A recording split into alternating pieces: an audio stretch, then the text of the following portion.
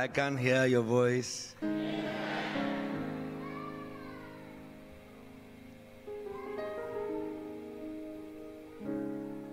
Can you take that kid out, please? I expect ushers to act quick in matters like this.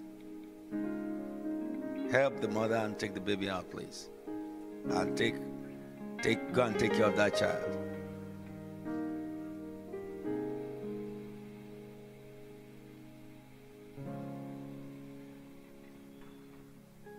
You know, God spoke to us about this month.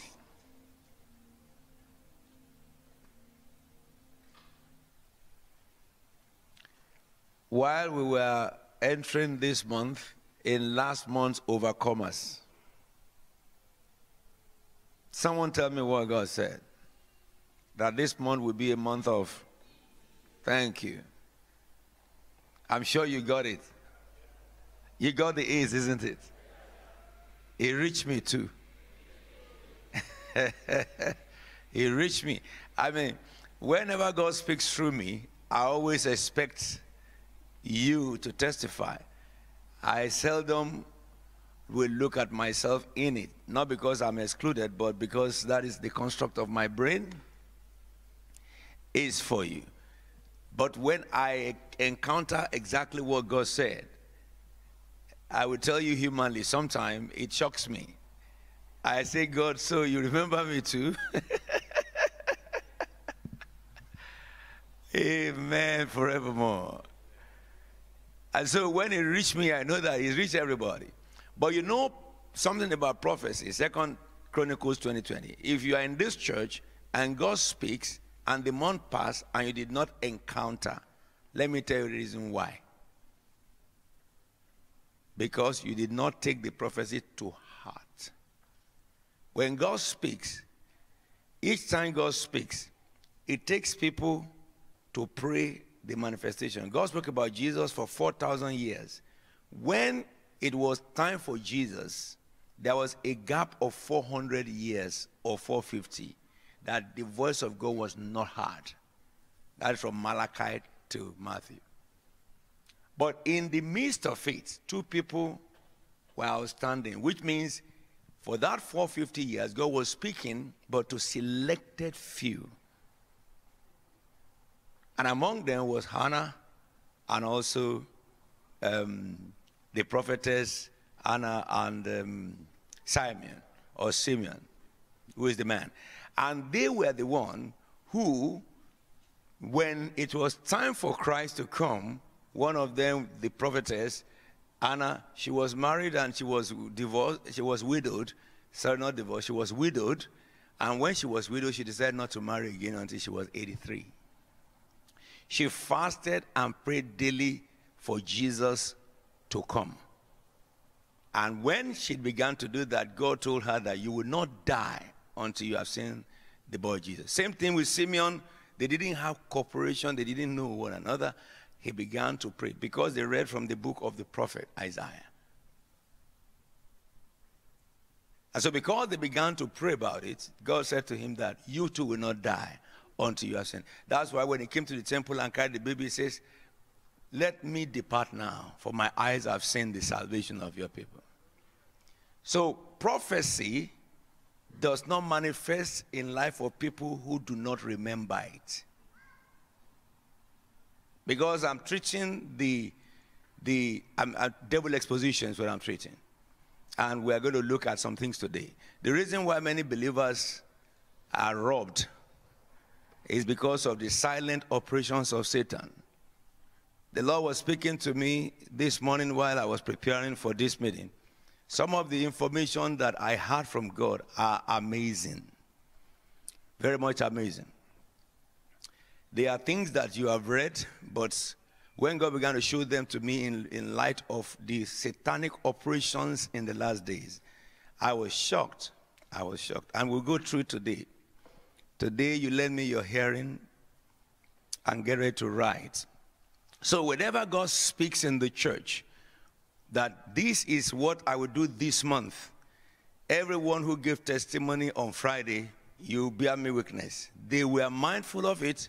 They prayed daily about it. They expected it daily, and they had the manifestations. I mean, strange manifestations. But I tell you that not all of them came out on Sunday, on Friday. Though those who came out are very, very interesting. But there are other people who have shared testimonies with me who didn't come out on Friday, because even there wouldn't be time to take everybody. So understand this. The principle of God is very simple. It's the same principle that guides your success in life. What is the difference between a student that failed an examination and a student that passed examination? You know, they teach you for a period, and then they will test you for the period. And some students will come out in flying colors. Some students will be struggling in the examination, and they will come out fail. Both of them prayed to God, and God answered the prayers of both of them. The answer of one is to make him fail. The answer of the other is to make him succeed.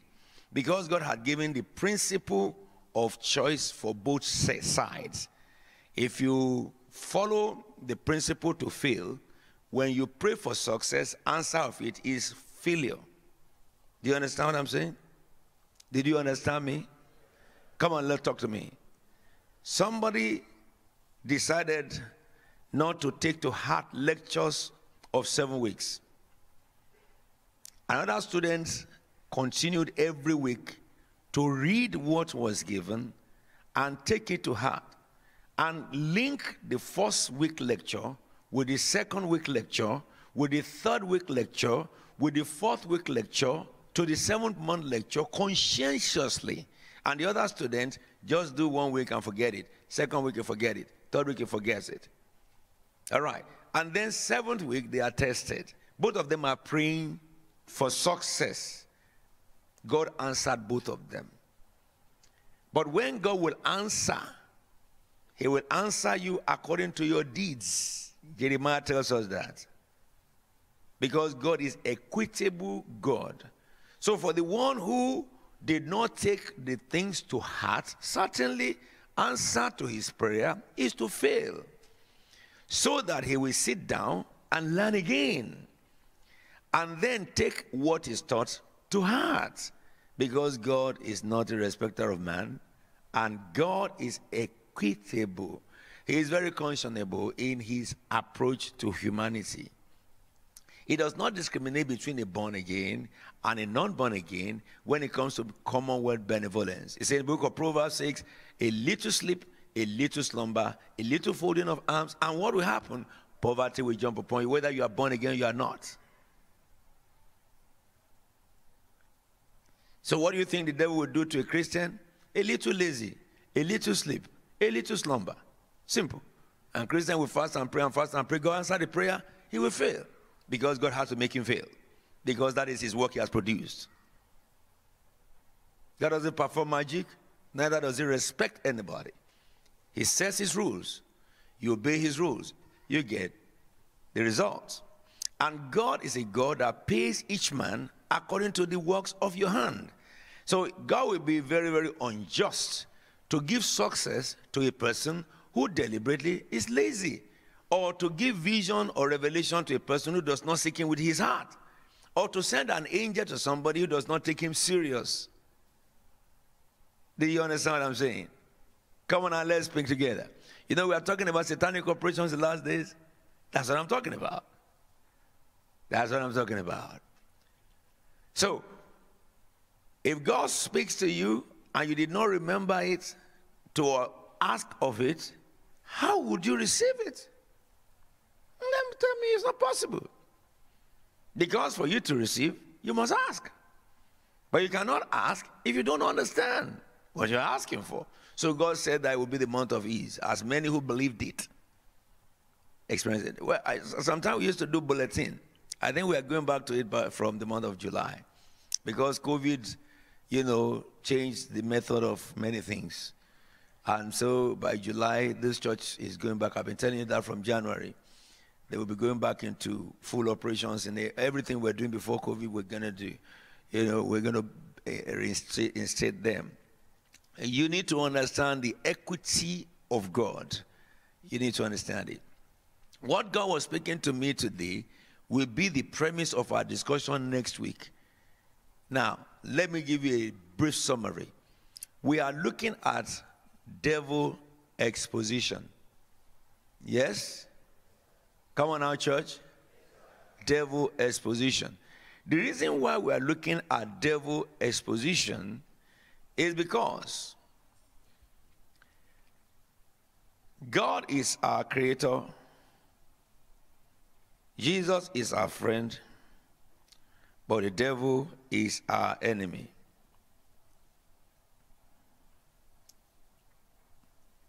Let me take us through brief scriptures and then we move on to today.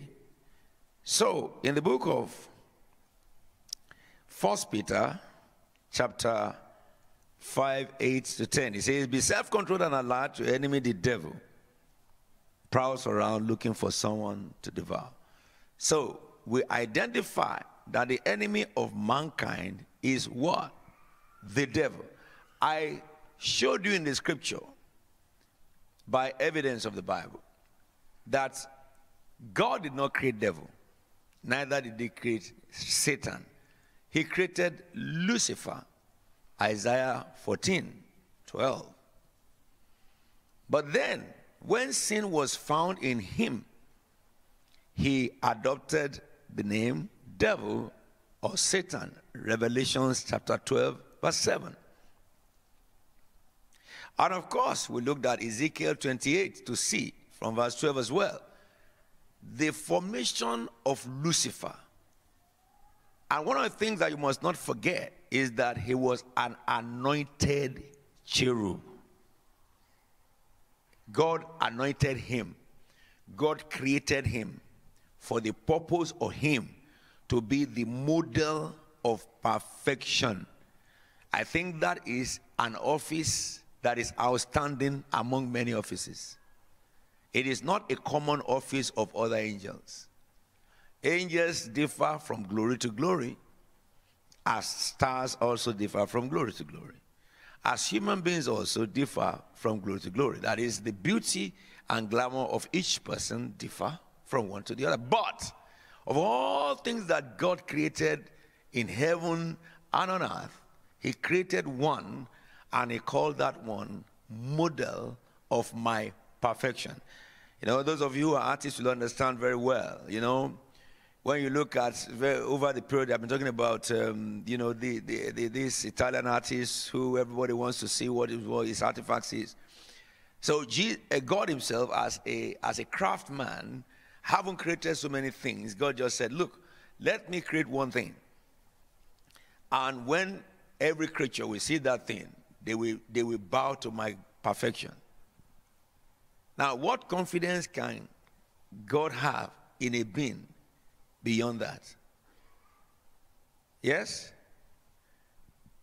So God had confidence in him. And God gave him everything he needs. Things he never imagined, God made.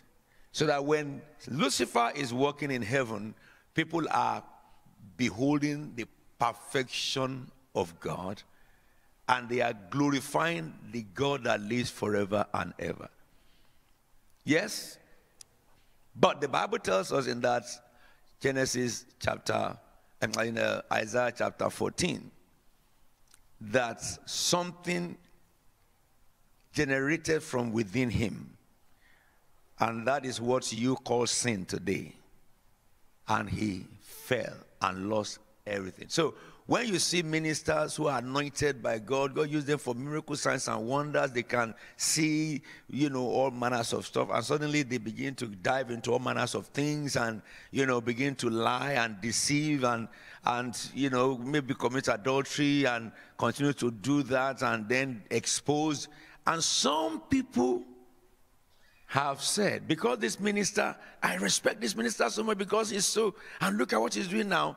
They walk away from God. Who won? Satan.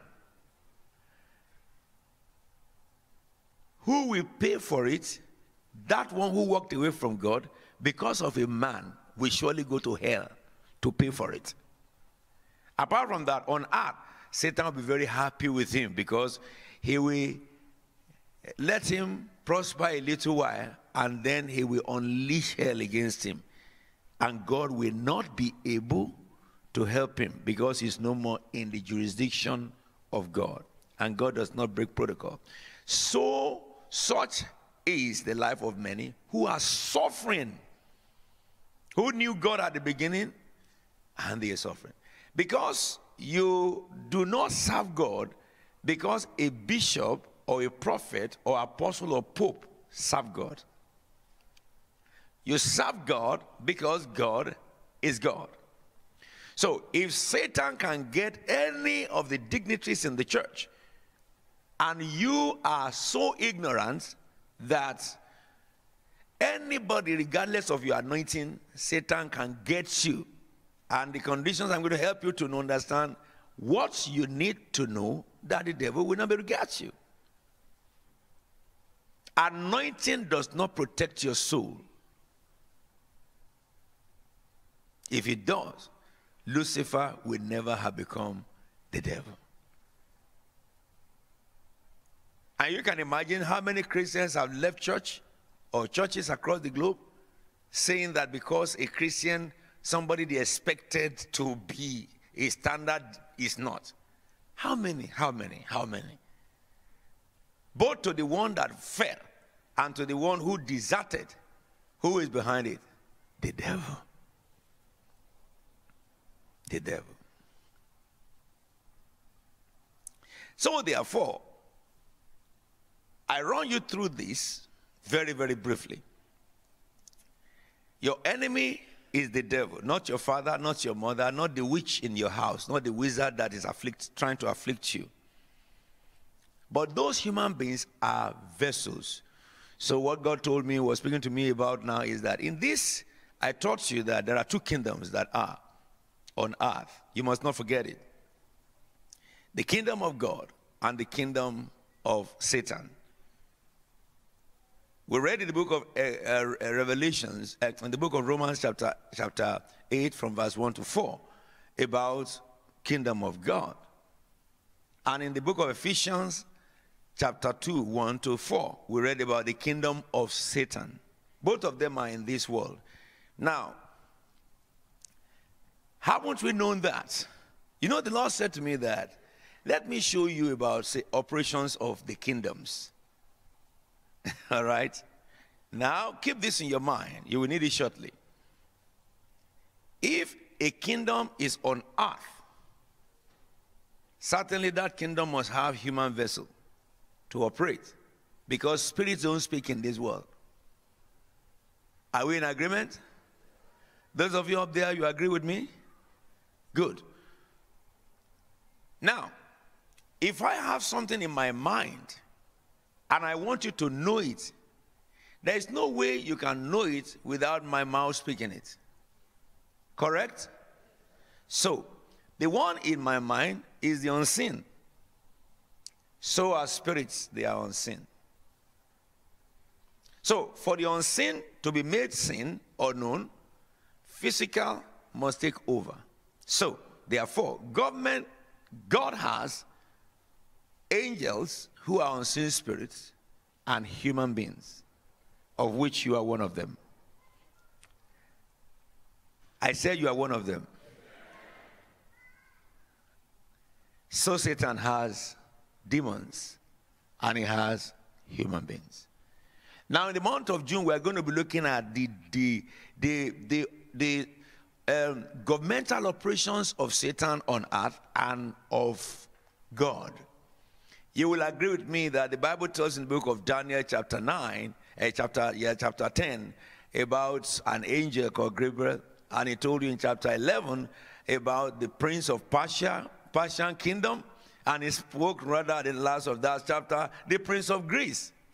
And he says, the angel who was bringing the report to Daniel said, I was bringing you the reports, what you asked from God, but the prince of Persian kingdom hindered me for 21 days. What does that mean?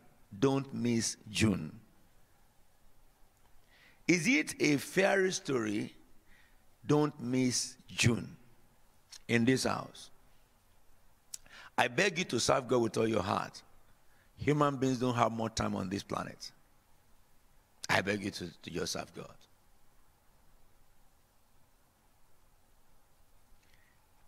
I will help you to see in the scriptures and in the physical that these things in the scriptures are not stories, but they are real to today. But then if you look at, that reflects an embodiment of angels that are fallen, who have been appointed not by God, but by Lucifer, because no angel has appointment on earth, except what God has delegated them to go and come back. But when Satan fell, he distributed the government of this world under angels that are fallen angels. And one of them is the prince of Persian kingdom. Can you imagine? How do you know that? Because God was sending a message to somebody on earth who was praying. Okay? And then somebody came and stopped the messenger of God. Who can stop the messenger of God? It's the devil. It's the spirit. It's spirit like him. So, and I will help you understand why that happened at that time, and also answer the question, can that happen in this season? I will help you answer that question you see in the Bible. Because some people are still saying that those kind of things, you know, because they happen in the Old Testament, so they happen in this Testament. But I will let the Bible help you to understand the difference between the old and the new. However, in that story, in chapter 11, a reflection of two agents. One agent is a messenger from God sent to the earth to bring the reply of prayer of a saint of God on earth who is making supplication. And that tells you and I that whenever you pray on earth, an angel is sent by God to bring the answer to your prayer, but also help you to understand the question of why have I been praying and God did not answer me. That answer is in that chapter. It's in that chapter. We look at it in June. However, it also reveals to you and I that there are some spirits in the air, all right, that Satan has deployed in the air to try to sabotage every effort of human agents of God on earth. However, beyond that too, if Satan has agents who are assigned to nations and stuff like that, does God have agents? Yes. And Daniel chapter 12 verse 1 answers that verbatim. We'll look at that critically in the month of June. Month of June, I will take you on a ride to what we call the realm of the spirit. Some of you will access that realm. That's why I began to beg you to serve God with your heart. Because you don't get there because you believe so. You get there because you paid the price to serve with your heart. That's the entrance to the gate. It's not how long have you been a Christian. Now, therefore, because what God revealed to me is so voluminous, it's not what I can cover with you just in this 30 minutes I will speak to you. Let's go further down. So, for the sake of those who are recording,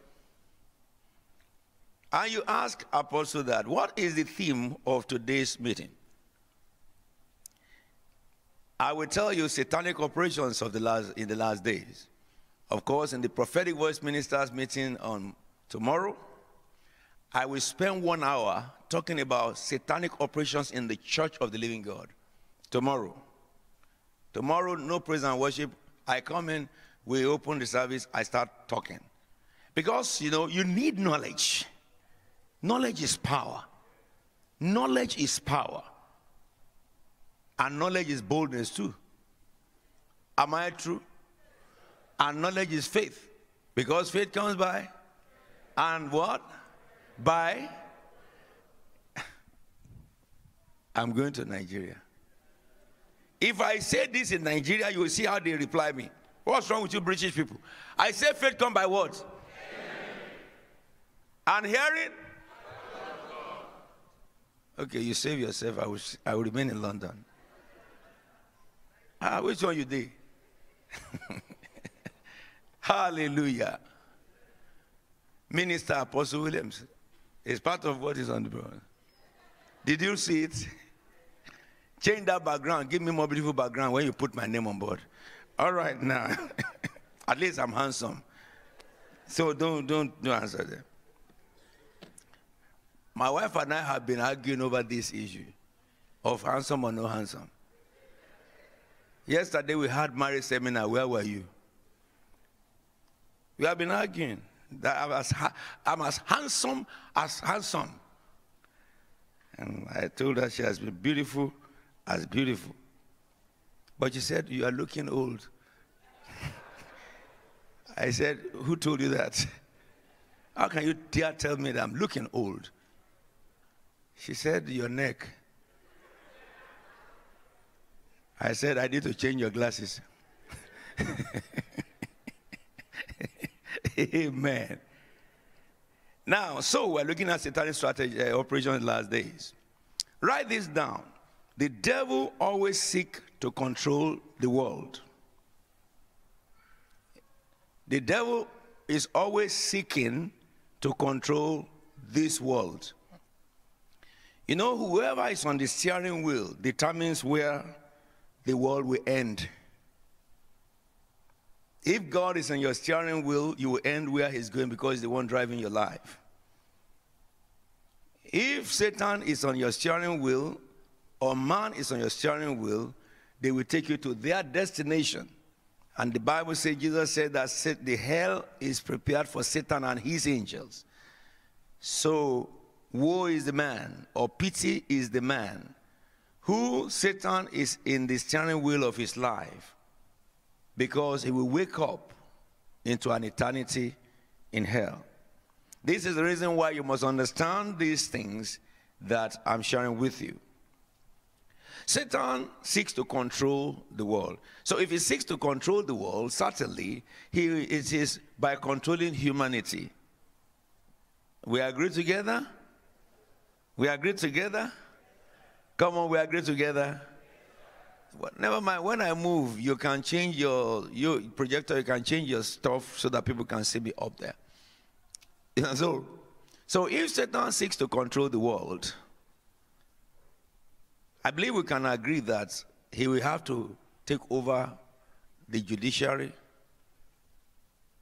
the legislature, and the executive of the world. Do we agree? Because the judiciary make your laws, and your legislators make your laws, judiciary enforce the law, and the executive run the government. Are we together now? I think that tells Christians that they really need to pray for anybody who is in those capacity. That the Bible commands us to do so.